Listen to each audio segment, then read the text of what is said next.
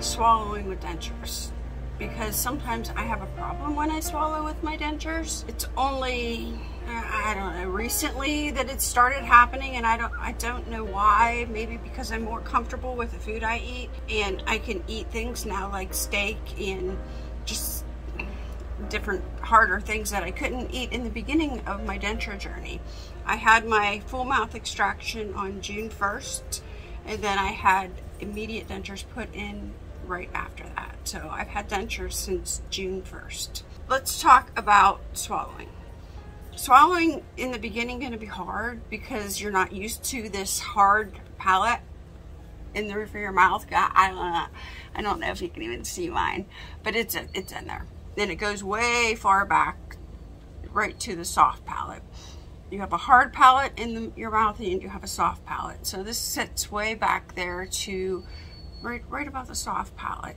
So swallowing, you have to get used to swallowing. It's different. You even have to get used to talking again. And sometimes I have to slow down when I'm talking to somebody because my tongue will just hit my dentures weird, and I'll start whistling, and I have a whistle now, and a lot of people that have dentures now have a whistle when they talk.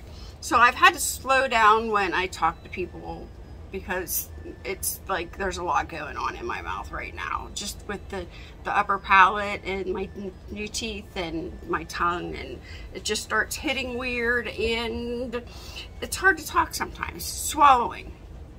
There are times that when you're chewing something, it really doesn't matter what it is. When you chew, your tongue works with your teeth, and it all works together, and you push food on the roof of your mouth, your teeth, it all works together. But there are times that a piece of food will get stuck behind your hard palate on the roof of your mouth.